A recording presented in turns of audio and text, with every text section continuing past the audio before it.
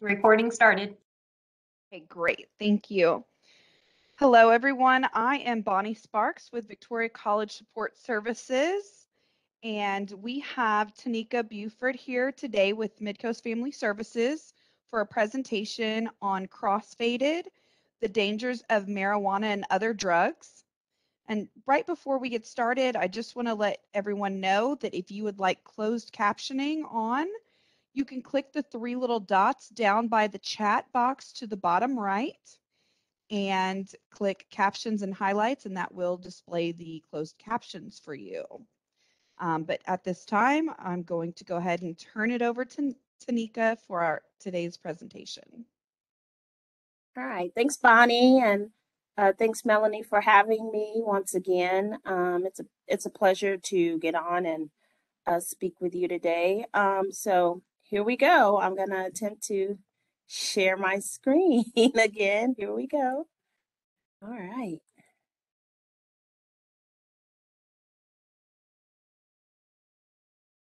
I think it worked. Okay, so like Bonnie was saying, my presentation is on Crossfaded. Being crossfaded, the dangers of mixing marijuana and alcohol particularly. Now, I picked these two drugs because college-age kids tend to seem to want to smoke weed and drink. Not to say that they're not doing other things, but these are the two that most frequently are used together as of late. Now, it could change in the next week or so, but right now, this is what the evidence is showing. So, I'm not sure if anyone has ever even heard of the term crossfaded. So we're going to get into that and talk to you about what it looks like, what it means, the effects of it. We're going to speak about alcohol and marijuana separately, and then we're going to come back and talk about how they interact when they're used together, which is the term crossfaded. So let's go ahead and jump on in. Alcohol and marijuana are two of the most commonly used substances in the United States.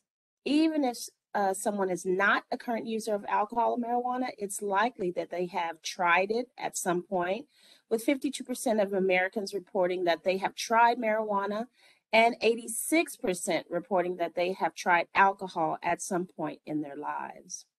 When used alone and in moderation, these substances can be consumed safely and legally in certain states. However, when mixed together, alcohol and marijuana can create unpleasant side effects, okay? This practice is known as being crossfaded, okay? So let's talk about marijuana. In order to learn how mixing alcohol and weed together will affect you, we first need to know how they affect the body separately, okay? So here are just some marijuana facts. These are just very common facts that anyone should know if they're consuming cannabis. Marijuana comes from the leaves of the cannabis sativa plant, and it usually is green to brownish in color when dried. The plant contains the mind-altering chemical THC and other similar compounds. So people get it confused a lot because they see CBD and CBD and CBD. CBD, yes, is a component of marijuana, but THC is what gets you high. So there's the difference between THC and CBD, okay? Marijuana overactivates parts of the brain that contain the highest number of these THC receptors, okay? And marijuana is the most commonly used psychotropic drug in the United States after alcohol, okay? So these are number one and number two. Okay, they're most common and they're the most used. Okay, it can be smoked or vaped, and it can be ingested in foods. Edibles are becoming very, very popular. We won't cover that in this presentation, but I do have a presentation on marijuana edibles if you would ever like to see that. Edibles can be very dangerous because people You know, they don't realize what they're eating sometimes, or they think, it's not affecting me, so they'll keep consuming, and it can be a bad trip. Okay. The effects of marijuana. Obviously, there's altered senses. For example, seeing brighter colors and making things move slower. There's an altered sense of time. Everything is really slow when you're high. It's just mellow and chill. A change in mood, impaired body movements. Okay, difficulty when thinking and problem solving. This is where the problem comes in with school age kids that are smoking weed. If they're high in school, they're not able to think. They're just not, okay? There's impaired memory. If you can't think properly, then you can't remember what you didn't remember, right? If your memory is impaired, you're not going to be retaining the things that you quote unquote have learned in class that day. In some cases, especially when taken in high doses, hallucinations have been reported, delusions, psychosis even. And since today's marijuana is not your grandma's marijuana, right? It's not from the 70s. This stuff is potent these days. It's been biologically manufactured to be as strong as possible, okay? So today's marijuana is up to 30% stronger than it was back in the 60s and 70s, 30 to 50% stronger, which makes it about 10 times as strong as it was way back then. Okay. Again, that's mainly due to the engineering of the different strains. And this is why also the marijuana business is booming.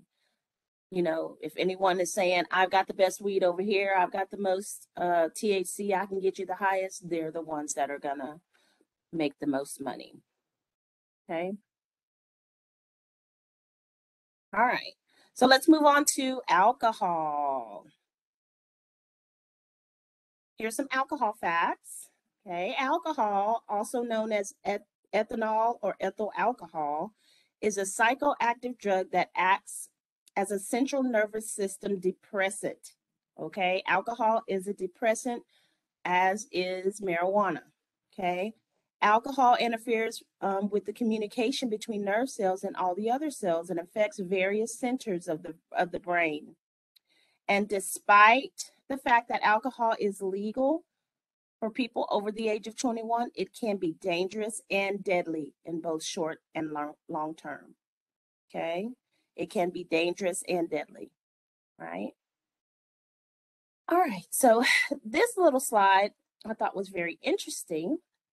Okay. This is a slide of what's a standard drink. Okay. So you notice that there's beer there, there's a cup of alcohol, there's a glass of wine, and then there's a shot of whiskey or some kind of alcohol. And each of these variations of alcohol has obviously a different amount of alcohol per volume in it. Okay. So look at the beer. Yeah, it's about 5% alcohol, which is standard. A cheapy bottle of wine can contain as little as this much alcohol, okay?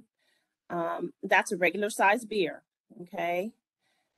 Equal to that is an 8 or 9 fluid ounce malt liquor, or a glass of like Old English, or I don't even know the malt liquors these days, but Old English is a really popular one, and that's about 7% alcohol, and that's getting up there. Okay, 7% in one serving, kind of a lot.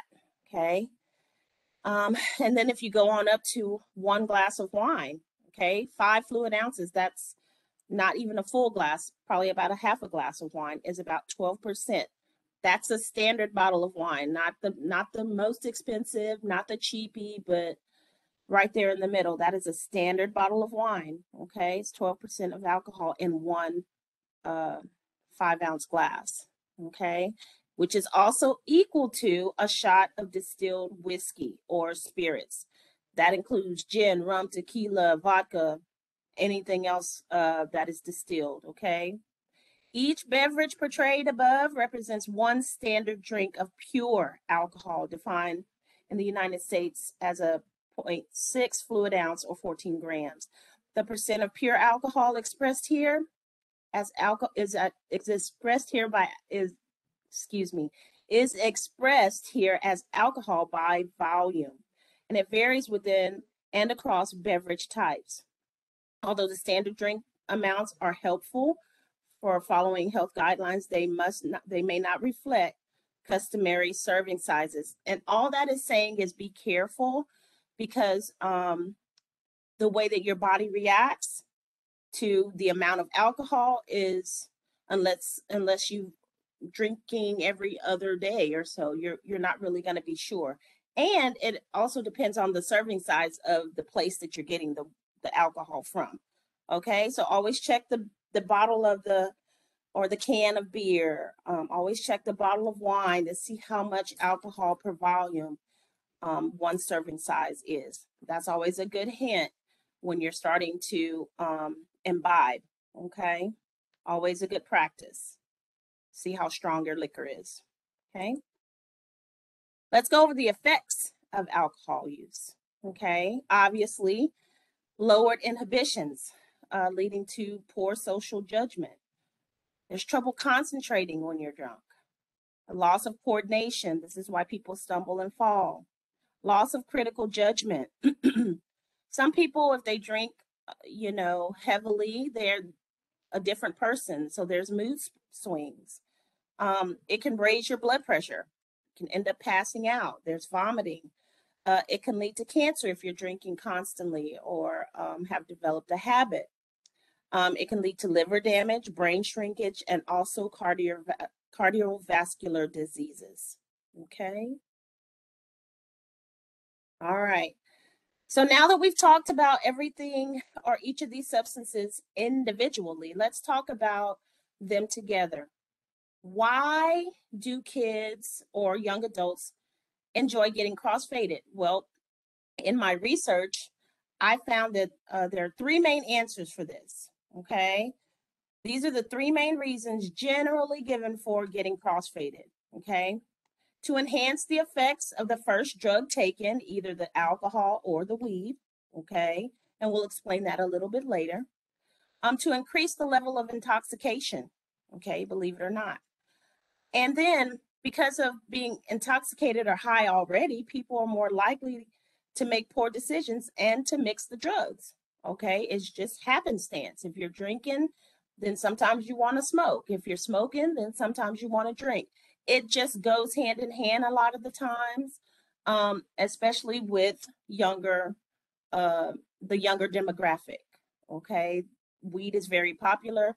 Alcohol is very, very popular. So it's just natural for them to, a lot of the times, marry the two and become crossfaded.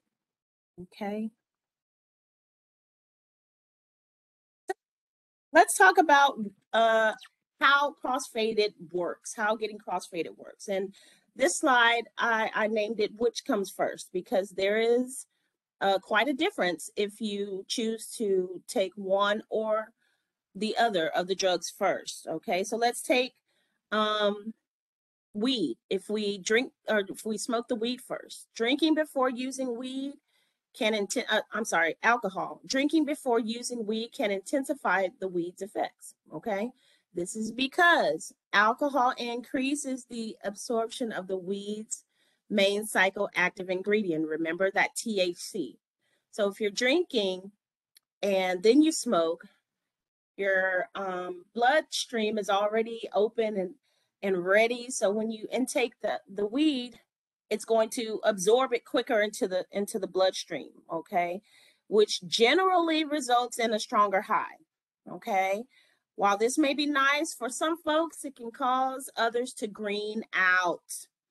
Greening out refers to the unpleasant effects like nausea, unease, hallucinations, and other distressing symptoms that sometimes occur after consuming too much cannabis. Okay. Okay, now let's just flip it now. Using weed before drinking may minimize the effects of the alcohol. Okay. I didn't know this while I was doing this research, and I thought, really? So I was interested in how this would work. And so this is how it works.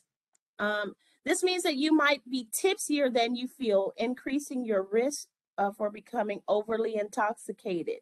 Okay, if you use weed before drinking, pay extra attention to how much you've had to drink.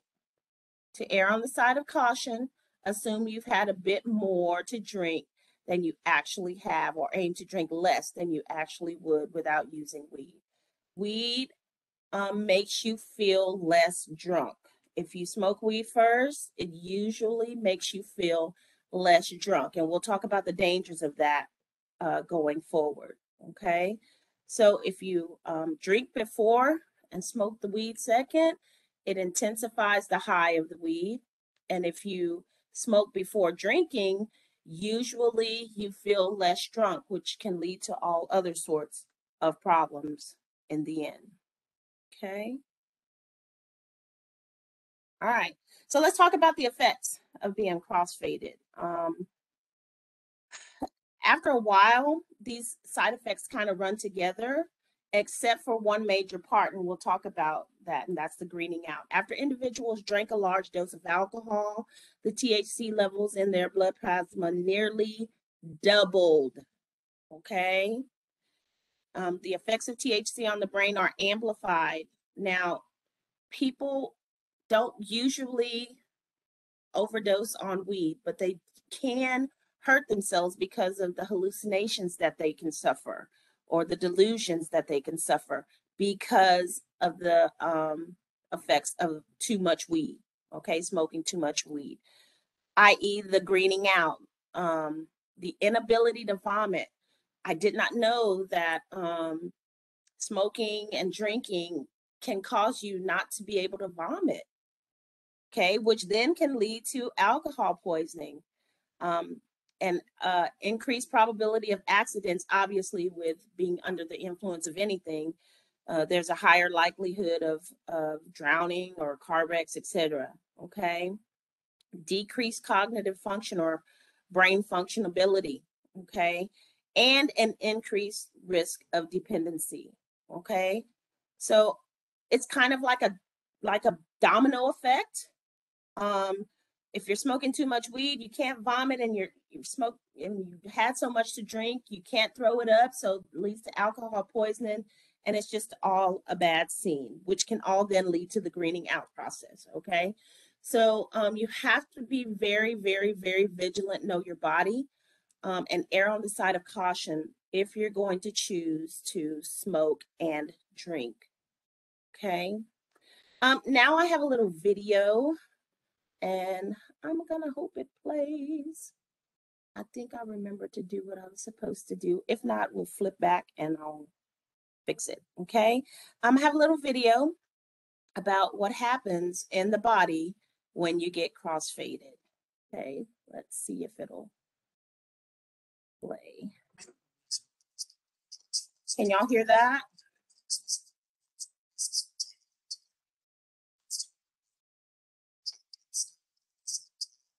I think can you turn the volume up just a little bit, because I can hear it but not, if that makes sense. Okay, let me see if I can optimize it better. I'm gonna click off for just a second. I apologize. I want to make sure that I click the little button that I was supposed to. Make sure I click the little button that I'm supposed to click. Share.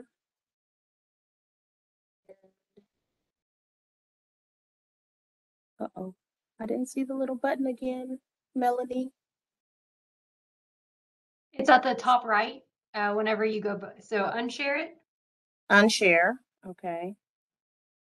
Uh-oh, go away. Stop sharing, there we go. And then when you click the share, it's going to be that top right where you optimize. Right, there it is, there it is. I keep missing it. I keep on missing it. I apologize. Okay, now we're gonna start it all over again. and let me know if you can. Marijuana is one of the most popular drugs for those who drink alcohol, but are there specific benefits or risks when taking them together? What happens to your body and brain when you're drunk and stoned at the same time? Alcohol affects your central nervous system by changing how your neurons communicate. It suppresses the excitatory neurotransmitter glutamate and increases the inhibitory neurotransmitter GABA, which causes information flow to become slow, making you feel less, perceive less, and remember less. Weed, on the other hand, contains THC, which acts on the brain's cannabinoid receptors and causes some neurons in the brain to continually fire, removing their normal refractory period, making your imagination and thoughts magnify. But because both alcohol and weed inhibit glutamate transmission, a key part of your learning process, their combined use is linked to poor memory. A study using rats found that their ability to recognize objects was severely impaired when they were drunk and high. Of course, consuming both will make you feel lit, and studies show that even after taking 2 shots, the THC levels in participants' blood plasma doubled compared to those who were stoned but consumed a placebo drink, meaning alcohol makes you more high. Participants also felt the effects of weed more quickly and reported a better high with a better mood and other euphoric effects. Researchers believe that this is due to vasodilation. Alcohol causes smooth muscle cells in your arteries to relax, widening of the blood vessels, and an increased blood flow, all of which allows more THC to cross your alveolar sac, a part of the lung where gas exchange occurs with the blood. Ultimately, the alcohol is increasing THC absorption. Other research has found that smoking dope may even reduce the damage alcohol does on your liver. When you drink, ethanol is metabolized by the enzyme cytochrome P450-2E1, but after excessive drinking, this process causes oxidative stress, making cells in the liver become fatty, known as steatosis. Cannabidiol, a chemical component of marijuana, was found to inhibit the cycle that causes this oxidative stress on your liver, protecting it from damage. But before this becomes your go-to party duo, consider that marijuana prevents vomiting. It's one of the reasons medical marijuana is prescribed to chemotherapy patients to help ease their nausea. But in the case of alcohol poisoning, vomiting is the body's way to remove excess alcohol, so being unable to vomit poses serious health risks. Curious how other drugs affect your body and brain? Check out our drug video playlist, which explains even more from the effects of shrooms to... All right. So I know that was a lot of information, but basically it was saying, just like we said, if you drink alcohol before smoking, that will intensify the high of the THC or the weed. And then conversely, if you smoke before drinking, it can lead to alcohol poisoning because you'll be feeling less tipsy.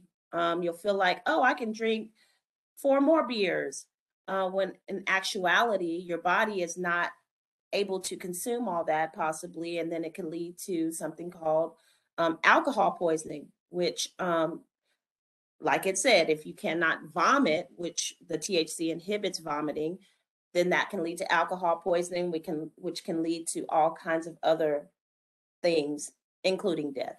Okay. So my suggestion would always be to err on the side of caution, and ingest little bits at a time, so that you can consume safely. Okay. All right. So let's talk about this bad high or greening out. I had never heard this term before I started doing this research, and it really kind of brought it into perspective for me. I had never heard the term. So if you're like me, then let's talk about it.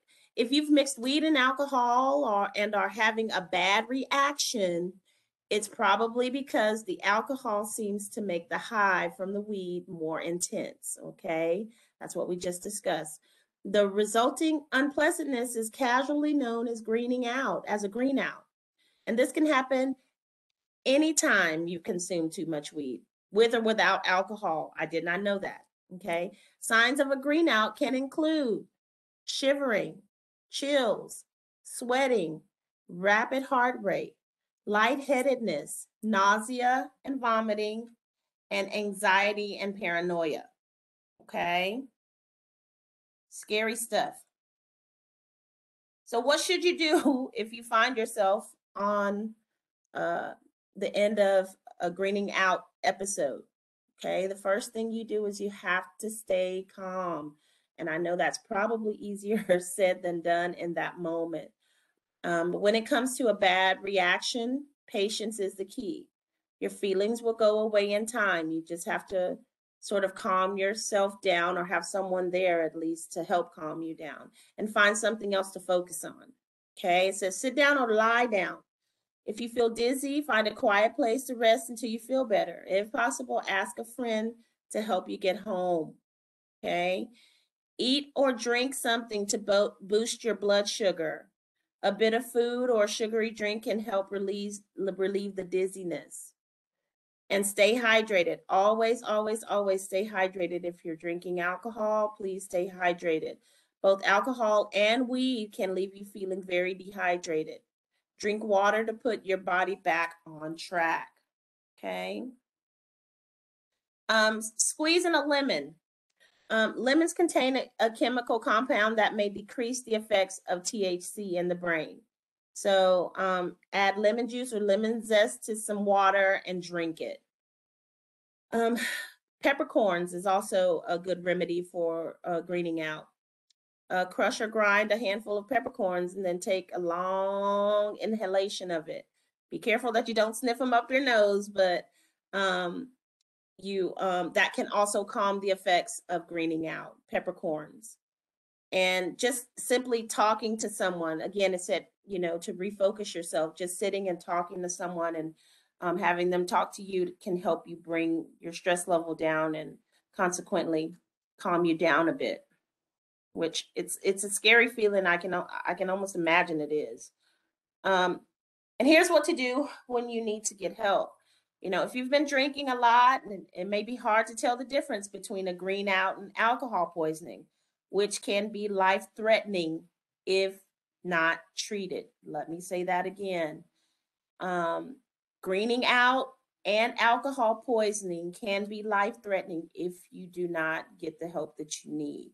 Okay, seek emergency medical care if you or someone else is experiencing vomiting, confusion, seizures, slow or irregular breathing, bluish lips or skin, which means that you're not getting enough oxygen to the places that need to be oxygenated, a low temperature, meaning that you feel cold to the touch, unconsciousness. And remember, consuming weed after drinking alcohol might make you feel less intoxicated, which can lead to more than you usually would use. Okay, remember that. That was key. If you're drinking and then smoking, it's going to make it feel like you can drink and drink and drink. Okay, you have to be aware of that. Okay, usually a bad reaction to mixing weed and alcohol will pass within a few hours. You may even wake up with some, lingering effects the next day. Okay, but at least you're waking up, is what I can say about that one. Okay, both weed and alcohol together and separately are potentially addictive and can lead to dependence and misuse. Okay, contact your healthcare provider or call the Substance Abuse Hotline and Mental Health Services Administration at 800-662-43557 if you find yourself dealing with these sort of things like cravings, a lack of control over your consumption, anxiety, restlessness, or negative thoughts when you're sober, okay? Irritability and moodiness, disinterest in other activities. All you want to do is get high or drunk, okay? That is a red flag, okay? Changes in your appetite and sleep patterns, difficulty fulfilling obligations, consuming even when it's risky. That's another red flag. If you know that you have to be to work in a couple of hours, but you still choose to consume, that may be a sign of you becoming dependent on the drug that you're using and trying and failing to quit. Okay. Red flags that you need to take note of. Definitely need to take note of. Okay. There are always healthier ways and alternatives to smoking and drinking, and many of them begin with keeping your stress levels at a minimum. Okay, while it may seem all fun and good at the time, drinking and smoking have adverse effects on the body, so you have to remember that. And learning to listen to your body is a major triumph in stress management.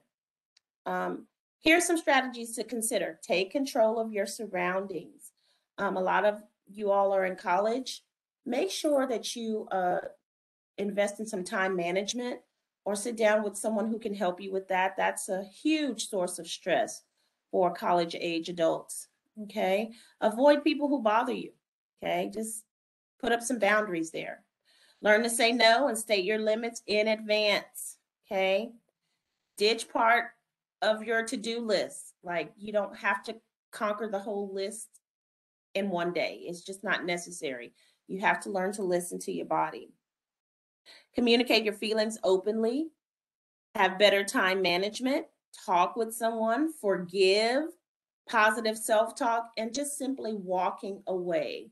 Sometimes if you're stressed about a situation and you're there just stressing and stressing and stressing, it helps if you just get up and walk away. Take some laps around the room and then come back to the task, and you'll be able to see it with different eyes. That these are all part of stress, managing your stressors. Okay. All right. So in conclusion, the bottom line is this. Okay, it may seem harmless to mix alcohol and weed, but doing so can be a very slippery slope, okay, towards getting overly intoxicated. If you want to mix the two, pay careful attention to how much of each you're consuming, especially if you've never mixed them before. Okay. In other words, just listen to your body. Okay. Your body will give you signs that it is not tolerating the weed or the alcohol very well, and you have to listen to it. Stand up for yourself. Don't be peer pressured into doing more than you can handle. You are the most important person in all of this. And with that, that is the conclusion of my presentation. Thank you so much. Does You're welcome. anybody have any questions? You can also type them in the chat box on the bottom right if you don't want to speak up, so we can take questions that way as well. I'm going to stop sharing right now so I can get back to it. Okay.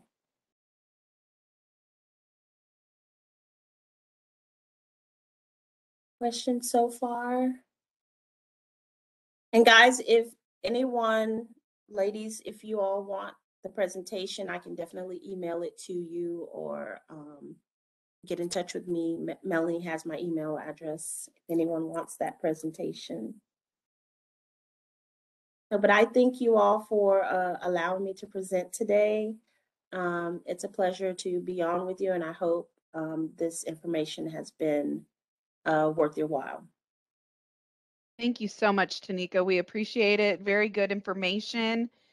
We're going to go ahead and stop recording at this time.